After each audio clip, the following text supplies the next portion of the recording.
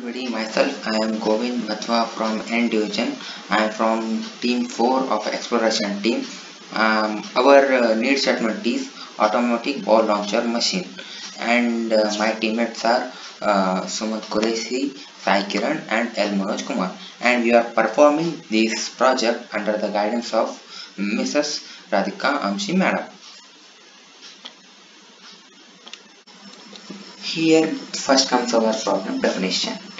In our problem definition, we need to design an automatic ball launching machine and which should be portable and user friendly. It should not harm the person who is using it. And its dimension should not exceed 1 cross on square unit, which is a constraint. And we should use standard parts in that. And the ball should be sensed by the machine. And this is one of the function of the machine. It should launch the ball with a minimum height not less than 2 feet. This is a constraint. In addition to that, it should be having a light weight with a proper angle of launching, and it should indicate when the ball is inserted in the holder and when the machine is switched off and when it is not there in the holder, and this indicates the right entry of the ball in the holder. It should hold the ball properly and it should be bounced, and the ball which we are launching should not exceed the area of 19.63 square inches, which is the area of tennis ball size, and the ball should be launched parabolically, and the machine weight should be less than 2 kg, which is one of the constraints, and the cost of the machine should not exceed rupees 3000 rupees. This is our problem definition. Here comes our function tree. Ball launcher, in that we have 3 subsystems. Those are handling unit, launching unit and indication unit. In handling unit we have the functions such as hold the ball, sense the ball, push the ball, grip the ball and restrict the size of the ball. And in launching unit we have launch the ball, vary the speed of ball and one ball at a time, and speed and spin the ball and restrict the number of balls should be entered or kept in the holder. And in our indication unit we have functions such as blink the light when ball is entered in the holder and machine on and off. These are our function. And next we have, as I said in the function tree, we have 3 subsystems such as handling unit, launching unit and indication unit. We have, by seeing our curve project name, we had generated some concept. So this is first concept which we have generated with the 2 wheels and which has motors to apply force for the ball to launch.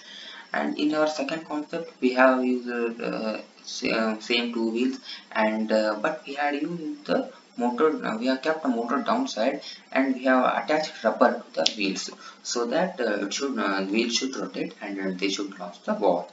And next we had used our third concept is by using a spring, and our last fourth concept is we are using chain and sprocket mechanism to launch the ball.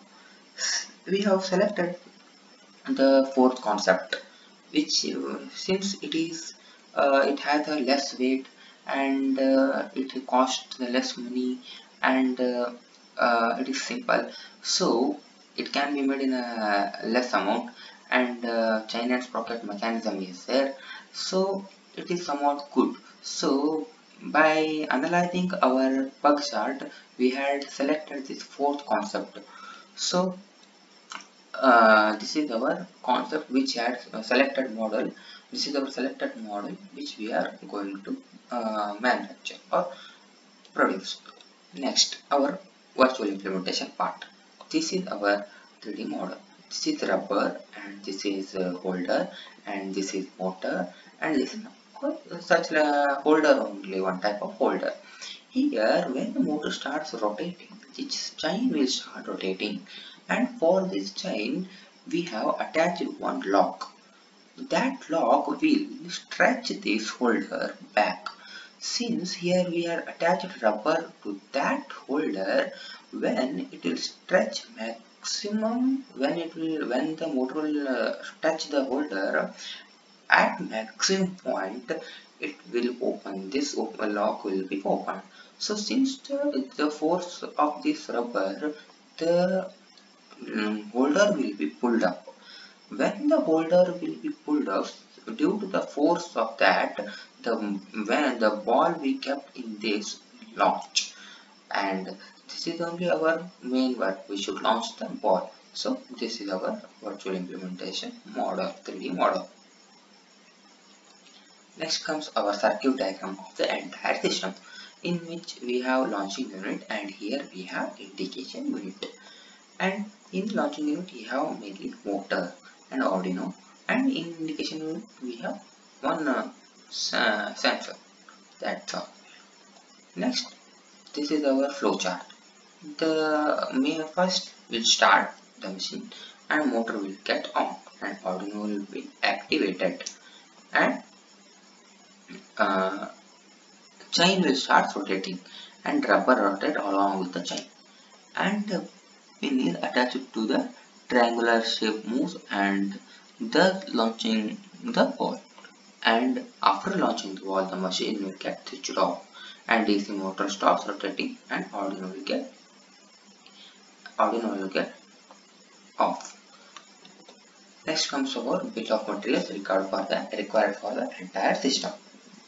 We use foam sheet, acrylic sheet and one rubber for that. Foam and we use conveyor belt also. This is our bill of material. And this is our motor sizing and battery sizing of entire system. First we need to find the force on a motor. Therefore the equation to find the force on a motor is F is equal to Fa plus mg sin alpha plus mu cos alpha, where Fa is the applied force and F is the total force on the motor. When we need to find the torque on the motor, then we need to find the torque on a motor. Therefore equation to find the torque is T equal to Fd divided by 2 eta. To find the force on a motor, we need to find the applied force. Therefore equation to find the applied force, Fa is equal to K into N, where K is the rubber constant of a slingshot. So K equal to 6.668 Newton per meter. Let X equal to 0.3 meter and we'll get applied force as 2 Newton. And F is equal to 2 into 1.2 into 9.8 into sin 35 plus 0.3 into cos 35. So F is equal to 12 and T is equal to 12 into 0.3 divided by 2 into 0.9. This 0.9 is the value of this eta, that will be normally taken as 0.9. So torque you will get 2 kg per centimeter. So therefore we need 60 rpm motor, we need 12 volt battery. These are our function specification of the entire system. We have some function specification and functions and functional specifications. Functions are sense the ball. Ball should be sensed when within the range of 0 cm to 2 cm, and it should hold the ball. It will hold the ball of area 19.6 square inches, and it should launch the ball. It should launch the ball with an angle of 30 degree to 60 degree, and light glows when ball will be inserted. When inserted, it should show the different colors.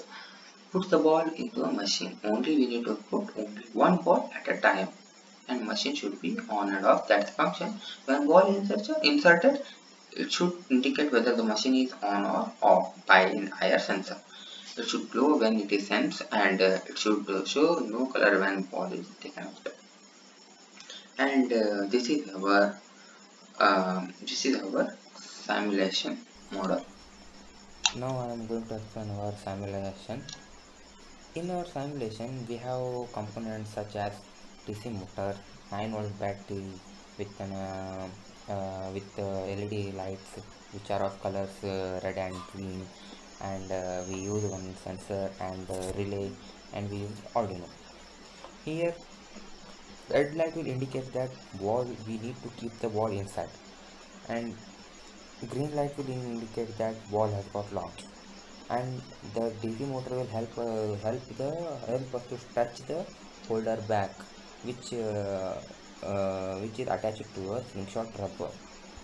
Now you can see red light is glowing, which indicates that we need to keep ball inside the holder, and Next, the DC motor will rotate and stretch the holder back, and it will leave it, and the ball will get launched.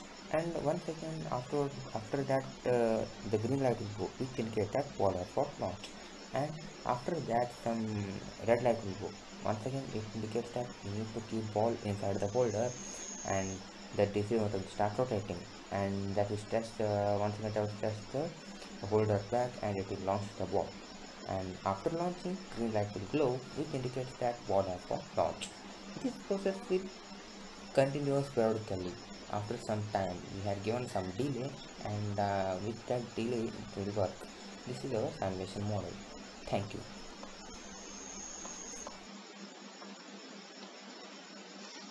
This ends our simulation.